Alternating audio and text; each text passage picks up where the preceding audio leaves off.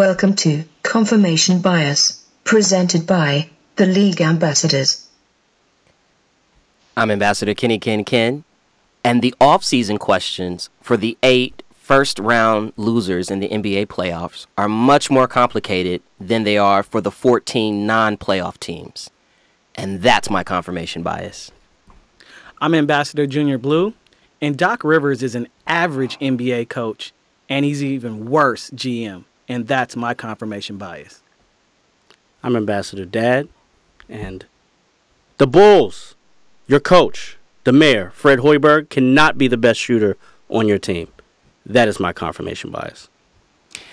I'm Red O, and if Chris Paul wants a shot at a championship, he need to call Jim Lampley's +1 to the barbecue, Popovich. Take a little less money. Get your chance. And that's my confirmation bias.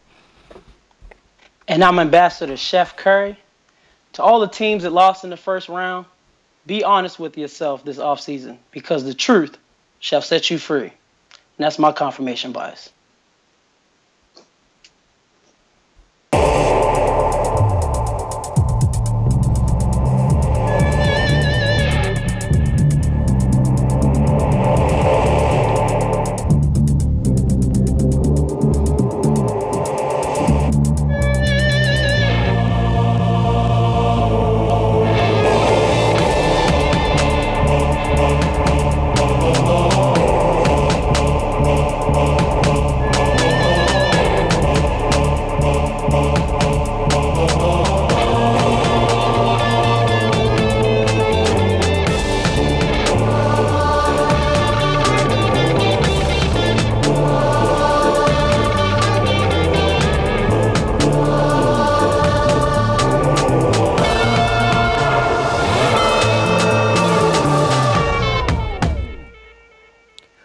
Welcome to Confirmation Bias, hosted by the League Ambassadors. As a reminder, you can follow us everywhere on social media. That's Twitter, that's Facebook, Instagram. Our handle is @TheLeagueAM. Please visit our website, theleagueam.com. Visit our YouTube channel, The League Ambassadors. Not just only visit, but subscribe. As a reminder, also, diplomatic immunity. If you're watching the show live via Facebook Live on the Network Studios page, submit your questions so that we can tackle those at the end of our show. And also, for those of you that are watching live and that will listen to our podcast, please visit our website, particularly the diplomatic immunity page. That's a place where all the fans can come and they can do long-form pieces, short-form pieces on whatever's on their mind as it pertains to the world of sports. Shout out to Breezy G for his 2 Washington Capitals submissions. And yeah, let's get it going. This is going to be a good show. Start with our hot topic. This past weekend marked the end of round 1 for the NBA playoffs after the Utah Jazz disposed of the LA Clippers in Game 7. So our hot topic today is really just about assessing the offseason options and questions for the 8 first-round losers. Let's work in reverse. Start with the Clippers. Their notable free agents are J.J. Redick, CP3, Chris Paul, and Blake Griffin. Now, a lot of the argument and conversation that we've been hearing in the media has really centered around the fact that the Clippers organization needs to blow up the roster. The problem is it's really not in their control, right? Because these players are all free agents. So the first question I got for you guys is, what should each of these players do? Start with J.J. Redick. Should he stay or should he go? The market is looking very nice for Mr. J.J. Redick right now.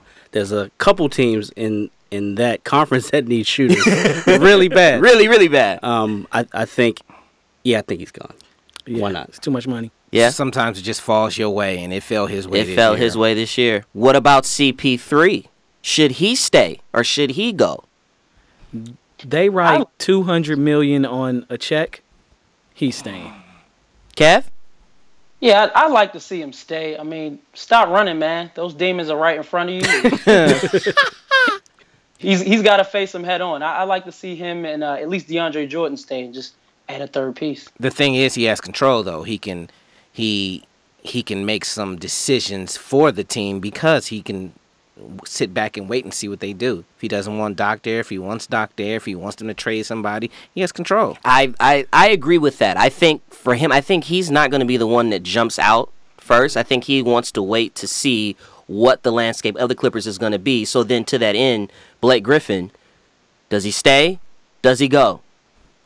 I think I think he's gone. Does he go home? Does that really help? Does that really help them that much? Yeah, somebody else who can't shoot.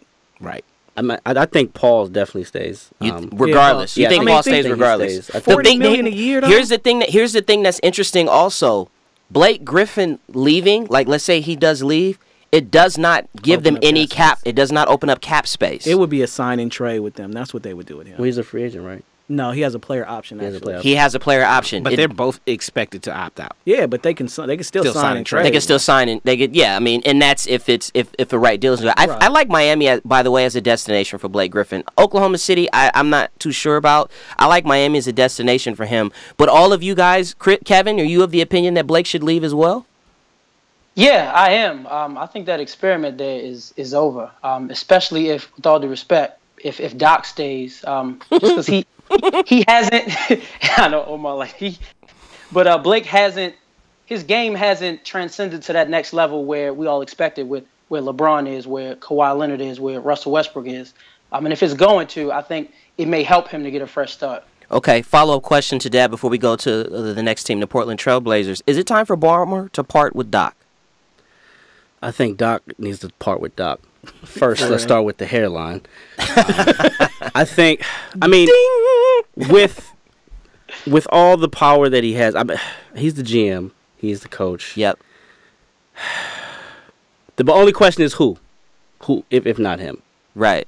That's my only concern. I think I didn't necessarily fight Omar with that. He said he's been overrated for years, but now I'm on board with that. I think Doc is overrated, but. What else do you go? I mean, where else do you go? Well, that's your job as an owner when you evaluating your team. You don't stick with something that's not working just because you don't think something else is out there. You go read. There's players. I mean, there's coaches out there. Yeah.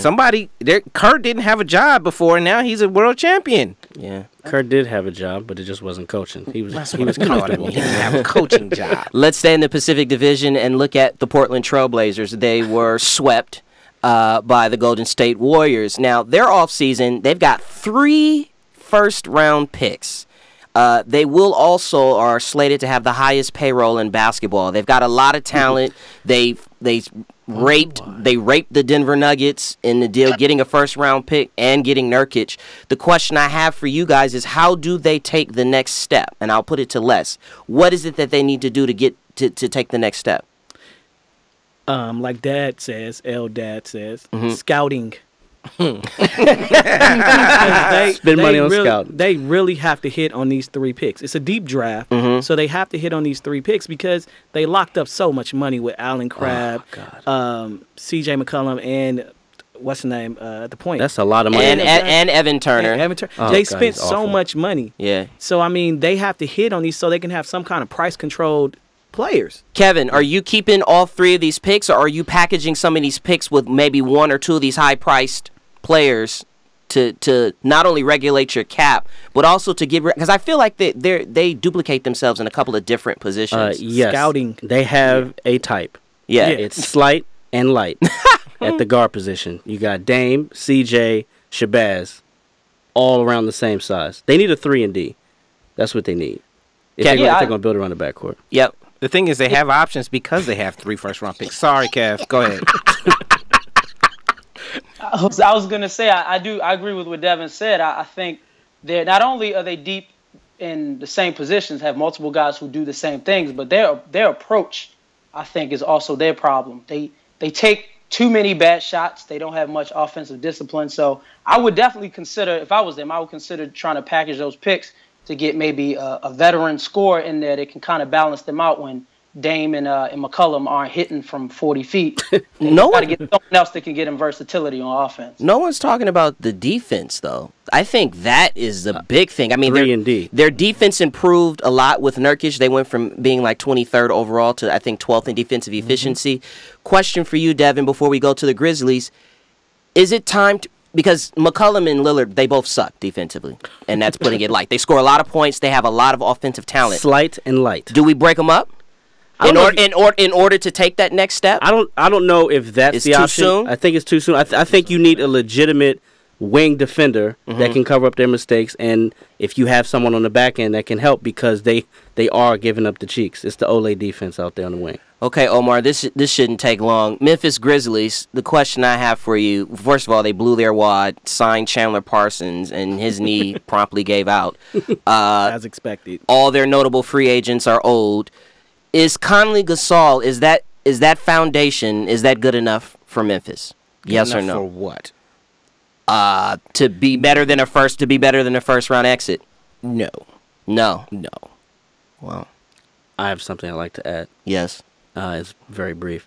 Your second best scorer and defender cannot be 40. Vince Carter. who's going to play again next year? Who is going to play again next year? Why not?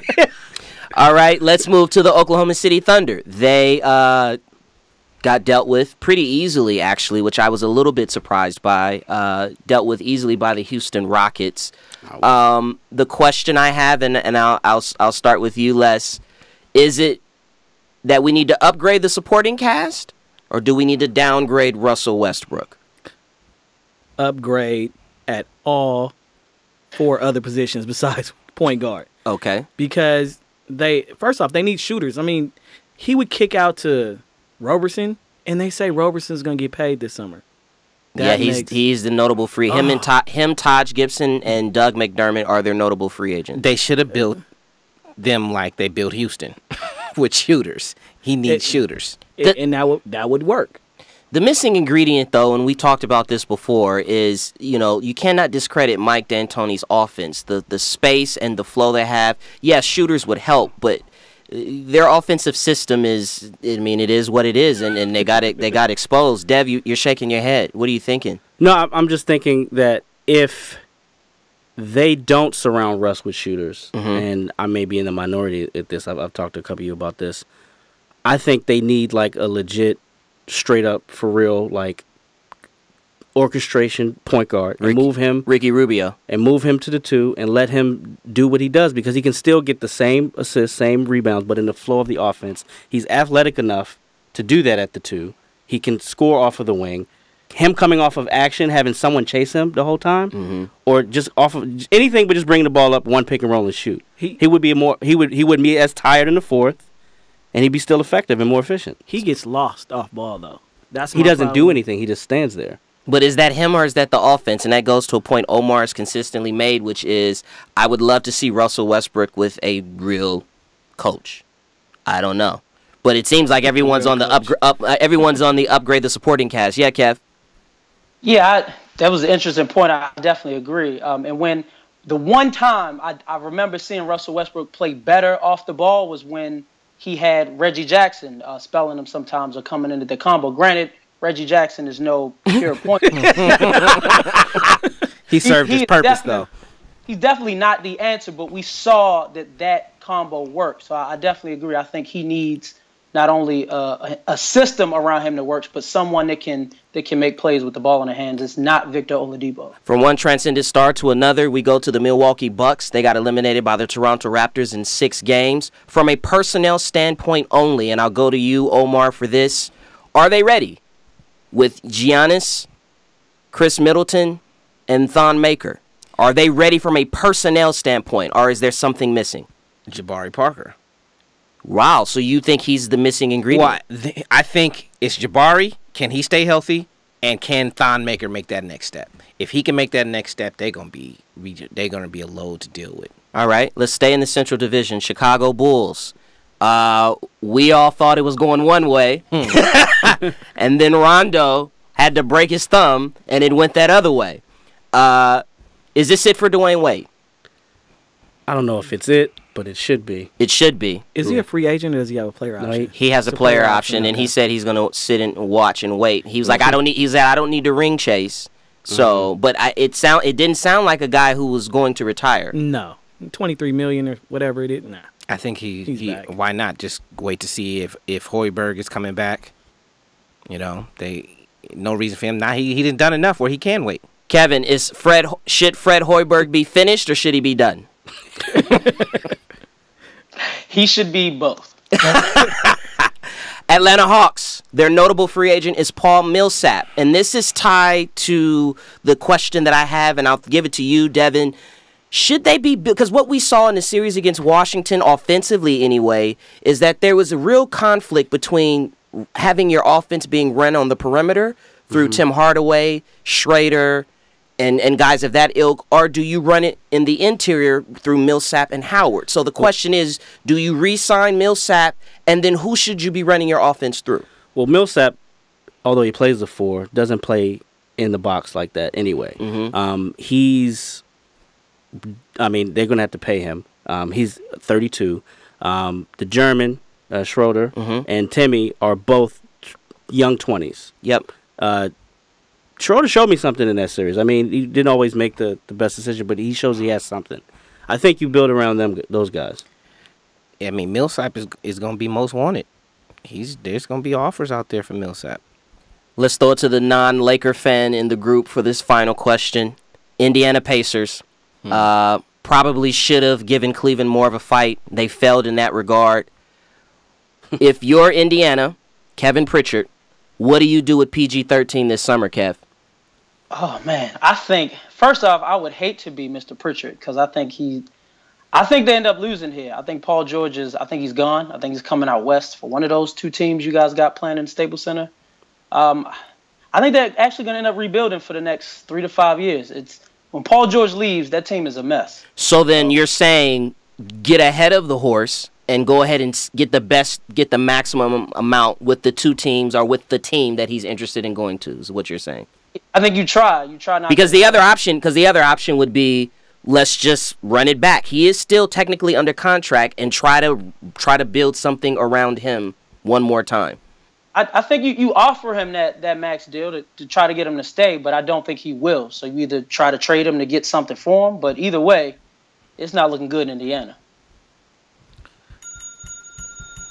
All right. Let's get into some black versus blue. We got a couple topics we want to talk about. So over this weekend, we had not 1, but 2 drafts. Of course, we had the NFL draft, but we also had the inaugural draft for the Big 3 Professional Basketball League, which was created by none other than Ice Cube, featuring former NBA greats, Hall of Famers. It's a 3-on-3 league, and they're names tied to it like AI, GP, Gervin, Drexler, Dr. Dre, and even Charles Oakley. And I'm looking at the list of names of these people, and this is like the 1990s Hoop Head Almanac right here. And I just wanted to ask you guys, will this be entertaining at all? Hit or flop? It's fitting that Ice Cube, one of the songs that he's most notorious for is No Vaseline. God damn, I'm glad y'all said it all. Used to be hard, now you're just wet and soft. This is going to be a flop. So nobody. Flop. This is a flop. It'll be entertaining. I might go to right. That no. Yeah. That painful way where you're watching something die, but you can't.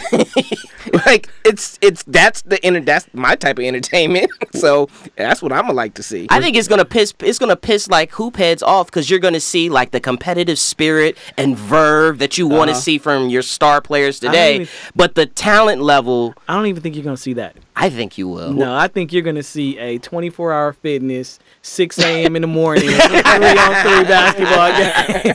Kev, what you just gonna say? Hey, I'm gonna watch. I can't lie. I'm gonna watch. I think it's gonna be entertaining, but let's not overlook the fact that this may be a good opportunity for Fox Sports. No, think about it. It's their big event that they haven't necessarily had. It's gonna be broadcasted during the summer where nobody is watching anything but baseball. If you decide to watch that, so I think if they can put on a good show, prove that they can carry an event like this, you never know. Are you saying Fox Sports is televising this? Yes, Yeah. that's who's televising. And we all can't forget that there is that video of Kareem versus Dr. Dre, and it could be some shit like that, and that's highly entertaining. Oh my God. But moving on, as we previewed last week on our show, boxing is about to take off, and it did not disappoint. Great start with the best heavyweight fight in the last decade or so. Yeah, great Anthony start. Joshua TKO'd Vladimir Klitschko in the 11th round. We actually ran a poll today on Twitter at the League AM, and it was, is Joshua the real deal? Hope versus hype. 82% said hope. What say you? It is definitely hope, but Joshua is lucky. Yeah. Because if he would have fought Klitschko 10 years ago, he would have got knocked out. Night. 4 years ago. Yeah. Right. But at the same time, he did his job against the opponent who was in front of him, and he showed some grit, and he got up off the canvas. And that's my point, though. Klitschko was 41, and he couldn't finish the job. I think we said he was 24-0, and actually he's 19. This is only his 19th fight, right? I will say this, though. I don't know how you guys feel about it. I've seen better boxing skills out of Deontay Wilder. That's one of my questions. I don't think he can beat Wilder because of the conditioning. Yes. Wilder is not going to be as reluctant as Klitschko, and he's just as tall, has a longer reach, and Joshua didn't have bomb squat, and he didn't have that much head movement. But the last question I'll say, we'll move on to this. I thought personally that this made Vladimir look a lot better in history. Taken away from this fight. Yeah. Absolutely. I actually think Joshua has a lot to learn from Vladimir because I thought he came in too heavy, and if he would do what Vladimir does and takes care of his body like he does, because he's a fitness guru, he would have a longer career because he's too heavy. Agreed. Yeah, 250 was too heavy. Agreed. Okay, so over this past week, there's been a lot of news coming out in the sports realm. Our chief diplomat, Nick, shout out to Nick, wrote an article on Diplomatic Community. Please definitely check it out regarding the potential fall of a giant in sports branding. ESPN fired over 100 employees last week. Some big names like Andy Katz, Mark Stein, Chad Ford. Is this newsworthy or nothing to see here? Kev? I think it's newsworthy, mainly because I think it's the ultimate nail in the coffin for ESPN in terms of being the worldwide leader in sports. When you let that much talent and know-how go out into the world where everyone, including ourselves, are creating a platform for what they think sports coverage should be, I think we're going to see all types of shows and podcasts and blogs and websites and stuff pop up from people who left ESPN and know how to actually do this right instead of the MTV watered-down version of sports that ESPN has been giving us for the last 5 years. To piggyback off of that, keeping my music theme going, I am reminded of an album by Childish Gambino, Because the Internet. And basically, ESPN... Ding, ding, ding. ESPN took a huge bet on people still being into television programming, and they didn't see the wave that was coming. That is digital content and the internet. Really, people digest and consume information in a different way. They spent way too much money securing these deals with these professional leagues, and so you got to bite the bullet. It's basic business. Yes, and Disney is making Marvel money, so people are actually overblowing this to me because Disney don't care. Yeah, it's not about this is not an indictment on Disney. It's yeah. about the brand of ESPN. Yeah. Absolutely. That used to be my favorite show every night in high school, college, Sports Center. I haven't watched Sports Center for real in like 5 to 8 years. Yeah. And It's because everything is instant now. You don't need to watch Sports Center. Yep. Yeah, you can find it anywhere. Or you can go to theleagueam.com. Yeah, Kev. Boom, pow. All right, guys, so we are here for the main event, our Is You With It or Nah segment, where we will take a debate topic in sports and give you our takes on it and see if your bias is confirmed. So tonight we have, representing Banning High School, Whoop, whoop. Pilots. the veteran himself, Mr. Red O, against the pride of Westchester, Ken. So the topic tonight is with the infamous career of Mr. Peter Edward Rose that has brought both excitement and controversy to Major League Baseball. I'm going to ask you guys, should Pete Rose be in the Baseball Hall of Fame? So I guess tonight, who am I going to go with? Omar's had a rough week. Kenyon, coin flip, my brother. Call it in the air. Heads or tails? Heads. It is tails, sir. It is tails. It is tails. Omar. I'm going to go with the against, and I'll pass to Kenyon to see who goes first. Omar can go first. Of course. All right. Well, Omar. Give me 1 second here. Let me get this timer. Dav, you give him the signal. All right. 3, 2, 1. Volunteer. The definition for the word volunteer. It means to offer yourself for an action or service willingly or on your own free will. Volunteer. I'll say it one more time just in case y'all didn't hear me. Volunteer. Pete Rose volunteered not to ever be allowed in the Hall of Fame of his own free will. Pete Rose volunteered. The man said, nah, I don't want to go. He accepted that there was a factual reason for the ban. That's why he volunteered, because there was a factual reason for the ban. At that point, he was placed on the baseball's ineligible list. And per baseball rules, if you are on the ineligible list, you cannot be put in the Hall of Fame. He lied about it for years when he was broke. He then wrote a book admitting to only half the truth. He said he only bet when he was a manager, but the truth came out later because the FBI had files. They had the betting slips from when he was a player. That he bet when he was a player. So he lied about it more than once, and then he lied about it for years. Even then, it doesn't even matter, because as an adult, a man who knows right from wrong volunteered to never go to the Hall of Fame. He changed his mind later. You don't get to do that. I'm done. Okay. Red O. Kenyon, the pressure is on you to prove why Mr. Pete Rose belongs in the Baseball Hall of Fame. Dev, let him know when to go. Although baseball is not guilty of discrimination, it has a diversity problem. Baseball is overwhelmingly white. This is a societal problem in America, and that reality is why Pete Rose should be reinstated into baseball. The societal problem that I'm speaking of is white privilege. You've got stop and frisk, you've got racial profiling, you've got deaths at the hands of guns, at the hands and guns of police. You have income inequality, you have mass incarceration.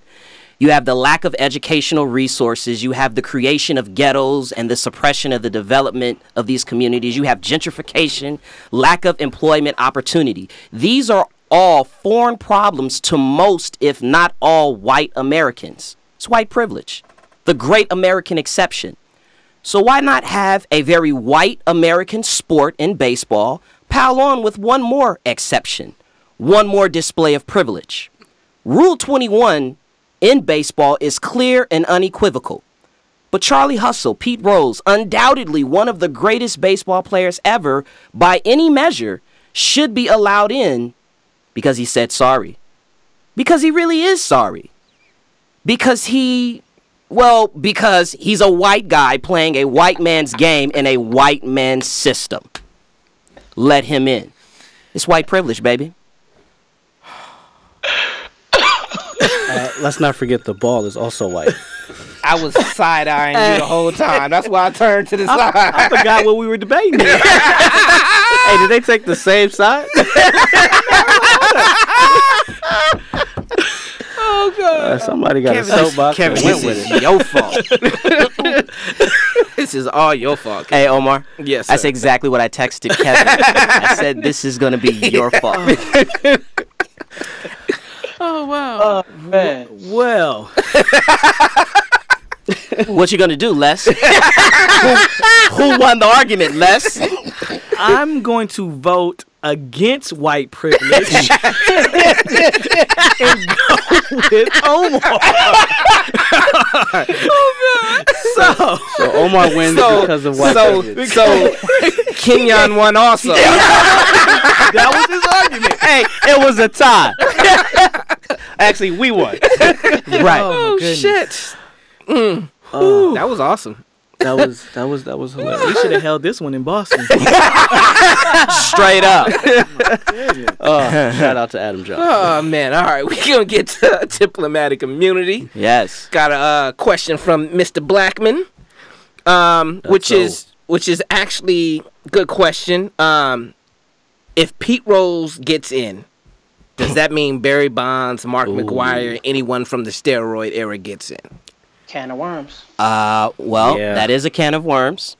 I think the difference is, I mean, first of all, to answer his question, yes, if Pete Rose gets in, you have to let, at a minimum, Barry Bonds get in, because Barry Bonds was never caught or anything. He just is under a cloud of suspicion. Yep. Pete Rose broke the most sacred rule, not only in baseball, but in sports. Like, Actually, my for argument, if I would have got the for argument for Pete Rose, is that it's not the Hall of Perfect, it's the Hall of Fame. You put that on their plaque because he still is the hit leader in baseball, correct? Yes. So far. you didn't erase that. You can't erase what he did. Just put him in there and then put it on his plaque that he's a cheater. But Barry Bonds, Put it on the plaque. well, hey, I mean, it's actually a nuanced argument because he's banned from baseball, which is what makes him ineligible for the Hall of Fame. It's not the gambling. Right. So he would have to be reinstated into baseball to then be eligible, which is why I think he's probably going to stay that way, because they would have to make him eligible. Because you're right, that argument that makes a Hall whole of lot Fame of is sense. the history of baseball. It makes a whole lot, but he's Barry just, Bonds is not in there. The NBA, the NFL,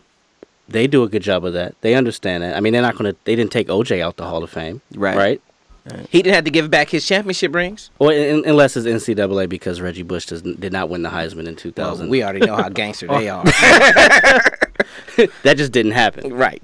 Now, that's all we got, so. Good luck, Nick. All right. Well, that will conclude Confirmation Bias. I hope you've been enriched. Can we change the name to White Privilege? Please follow us everywhere on social media. Our league handle is at the League AM. Diplomatic immunity on our website. Liking is cool, but sharing is caring, Devin. Yes, it is. We'll see you next time. That was awesome.